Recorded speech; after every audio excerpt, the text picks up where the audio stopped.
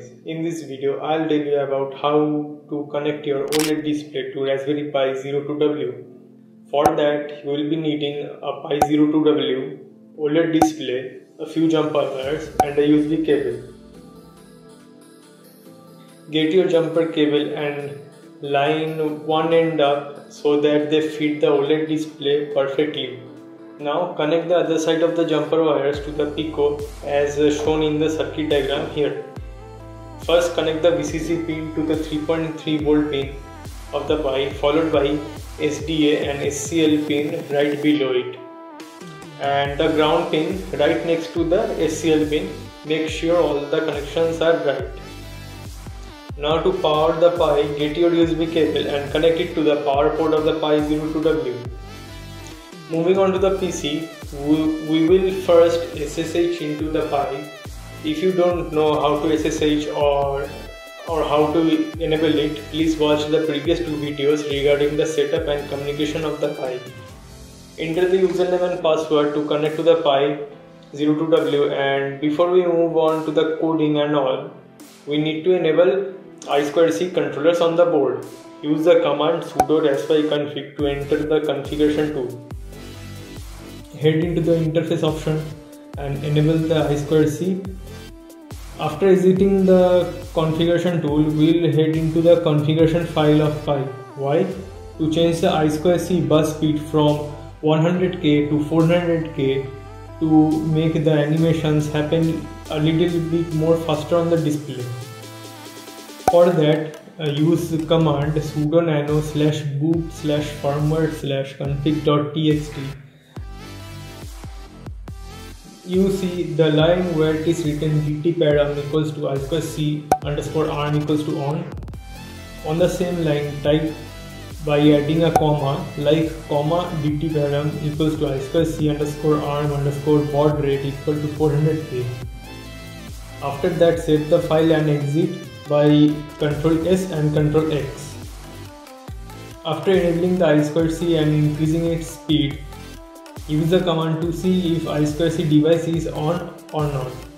ls-l/dev/I2C star to list all the present I2C controllers. You will see two controllers present on the Pi 02W. We will be using the one as 2 is reserved for HDMI. After installing the first few libraries, type the command I2C detect space -y space 1.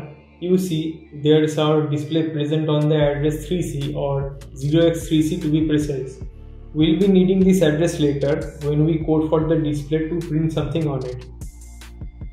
After that, let's make a folder using mkdir command and name it OLED display. Move into that folder using command cd space OLED display. Now make a Python virtual environment using the command python space -n space ven space ven. After that, wait for a few seconds as it creates a separate Python installation. After it is done, start the new Python installation by the command source space bin/bin/activate. And to deactivate it later, you just need to type deactivate into the console. Now we install the second set of libraries and dependencies which will help us to run our OLED display. These might take some time to install. After these are done, head into the examples folder inside the luma.examples folder. Run any of the example to see if it comes up on the display or not. Let's start with the 3dbox.py example. Okay, it's working. We can see the box is rotating in a 3D space. Next we try welcome.py. Okay, now you can see that it prints welcome in different languages. Next we try clock.py. Yes, it works too and shows the time also. Similarly, we can play games, show animations and display GIFs on the display.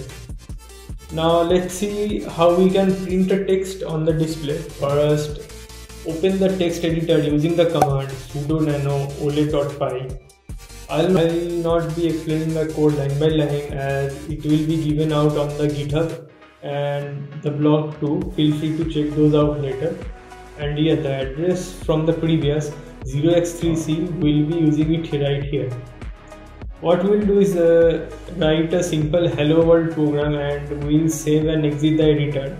Now we run the file that we just wrote using the command python space the filename.py, which is ole.py. Yeah, now you can see that we have successfully printed hello world onto the display. So this is it for this video. We'll see you in the next one.